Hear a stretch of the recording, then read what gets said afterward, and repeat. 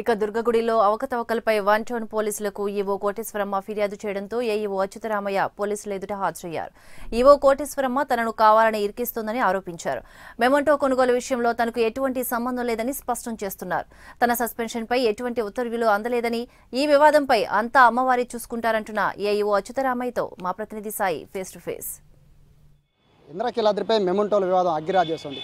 AEOల మధ్య పచ్చగడ్డి వేస్తే బగ్గుమనేలా వివాదం రాజుకుంటోంది.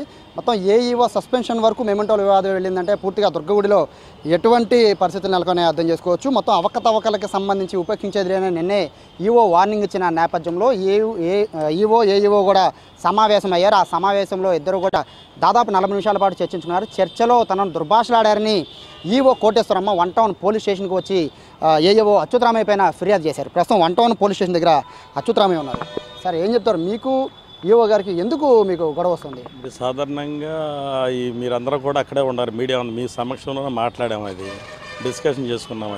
ఏంటి సంగతి ఏంటని నేను సెలవు పెట్టి 10 రోజులైంది వచ్చి, నాకు తెలియదు యాక్చువల్గా ఏం జరిగింది ఏంటో కూడా. అయినా కూడా స్టాక్ సంబంధించింది కానీ ఇన్ని వేలు ఇవ్వాలని కొనాలని కూడా ఏం లేదు. కాంట్రాక్టర్ నాకు ఎటువంటి సంబంధం లేదు. ఒక కాల్ కానీ కాంట్రాక్టర్తో మాట్లాడినా, ఎదురుకొచ్చి మాట్లాడినా నా ఉద్యోగం రిజైన్ చేసి వెళ్ళిపోతాను అవినీతి అని జరిగిందంటే అదంతా సైదానా గుమస్తాలు వాళ్ళే చూసుకుని స్టాక్ లిస్ట్ వాళ్ళ దగ్గర ఉంటుంది. నేను నా 30 ఇయర్స్ సర్వీసులో ఇటువంటిది ఎప్పుడు లేదనమాట. అది దాని గురించి ఈమె బాంటాన్లో పోలీస్ స్టేషన్లో కంప్లైంట్ ఇస్తానంటే అసలు ఏం చేయండి అని తెలుసుకుందాం ఉద్దేశం ఇటు వచ్చాను. మొత్తం 1200 మెమంటోలు కొన్నారనేది బిల్లు ఉంది. కానీ మీరు 2000 మెమంటోలు కొనడానికి బిల్లు ఎందుకు పెట్టారు? బిల్లు పైన సంతకం మీరు ఎందుకు పెట్టారు? అంటే ఇన్ఛార్జ్ మీరు కాదు కానీ దానికి బిల్లుపై అసలు నాకు మామూలుగా అది కల్చర్కి సంబంధించింది. నేను వద్దని చెప్పాను. నాకు సర్వీస్ కూడా లేదు, వద్దు మేడం నా పెట్టబాకంటే నువ్వే చేయాలని పెట్టింది. వెళ్ళేటప్పుడు కూడా సెలవు అంటే ఇస్తావా లేదని కూర్చున్నా. ఇది కాన్ఫిడెన్స్గా కుట్రదారిగా చేసినటువంటి పని తప్ప ఏదీ లేదన్నమాట. మిగతా విషయంలో అది కనపడతలేదు. ఈవో గారు చేసిన మరొక ఆరోపణ, నిన్న ఇద్దరు కలిపి దాదాపు 40 నిమిషాల పాటు ఉన్నాం మేమందరం ముందే, కెమెరా ముందే మీరు ఈవో గారిని ఒక మాట అన్నారు, నాది మరో నెలలో సర్వీస్ అయిపోతుంది కానీ మీరు ఇంకా సర్వీస్ ఉంది, కాస్త జాగ్రత్త వహించండి అన్నారు అనేది అని మీడియా ముందే అన్నారు. ఆవిడ అక్కడే హర్ట్ అయింది. నన్ను ఎందుకు బెదిరిస్తున్నారని చెప్పి మీడియా ముందే ఆవిడ గట్టిగా మాట్లాడడం జరిగింది.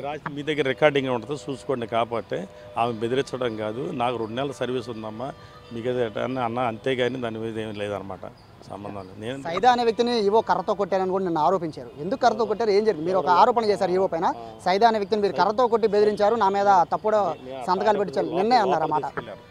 లోపల తీసుకెళ్ళి కర్ర తీసుకెళ్ళి లోపల తీసుకెళ్ళి ఏం చెప్పింది ఏమో రాపించుకుంటాను అని బట్టి గ్యారెంటీ. ఎందుకని కర్రతో బెదిరించాల్సిన అవసరం ఏమొచ్చింది? ఏం మరి ఎగ్జిక్యూటివ్ అయింది, ఏం చేసిందో మన అర్థం కదా. లోపల తీసుకెళ్ళింది అని మన వాస్తవం జరగటం వలన అంత బలవంతంగా రాపించుకోవడం జరిగింది. మీ ఇద్దరు దాదాపు 10 నిమిషాల పాటు చర్చించుకున్నారు సస్పెన్షన్ లెటర్ మీద.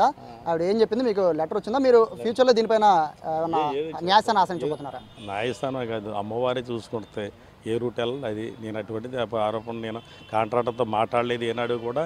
కాంట్రాక్టర్ నా ఎదురుపడి మాట్లాడలేదు అసలు. దాంట్లో మాట్లాడి ఉంటే నేను ఉద్యోగం ఈరోజు రిజైన్ చేసి వెళ్ళిపోతాను. నేను దాంట్లో అవినీతి ఏమన్నా ఉంటే. అయితే ఇక్కడ మీ పైన 2 రకాల ఫిర్యాదులు ఇక్కడ చేశారు ఈవో. ఒకటి కంప్లైంట్, అంటే మీరు అవకతవకలు పాల్పడ్డారని ఒక కంప్లైంట్. రెండోది భక్తులని ఈవోని దుర్భాషలాడారు అనేది మరొక కంప్లైంట్. ఈ రెండింటి మీద మీరు ఏమి వివరించుకుంటారు? అంటే ఉంటుంది ఫాల్స్ కంప్లైంట్ 3 మంది పడతా ఉంటారు. అట్టా కాదు, సంస్థానంగా పడినోళ్ళు గిట్టనోళ్ళు ఉన్నారు. నాకు కూడా ఎగనెస్ట్ వాళ్ళు ఉన్నారు.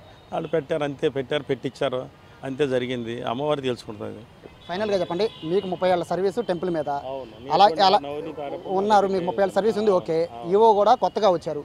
మీ ఇద్దరికి ఎందుకు గొడవ? మీ ఇద్దరికి ఎందుకు చెడింది?